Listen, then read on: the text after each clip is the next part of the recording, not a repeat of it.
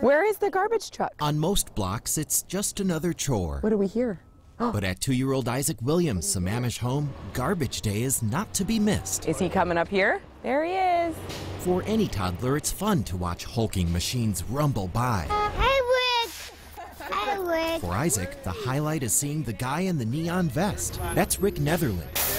Rick. He and Isaac have become fast buddies You get some knuckles? ever since Rick found out about Isaac's struggles. Man, he's 2 years old. Never had that chance to even be a kid yet, you know? Isaac has stage 4 cancer of his nervous system.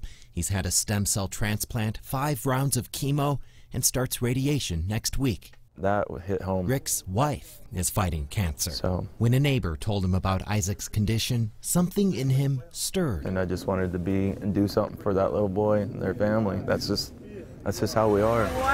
Last week, Rick and some colleagues rolled up to the Williams house in their 18-ton sleighs loaded with presents. We got a little surprise for you. Even Santa doesn't make this kind of entrance. Hello, good morning. The crew hung out, opened presents, and got to know the little boy they passed so many times. This little man here, I want to support him. I want to see him go through his graduation. That's what I told his mom. I said, it'd be nice to see some graduation tickets and we watch him collect his diploma.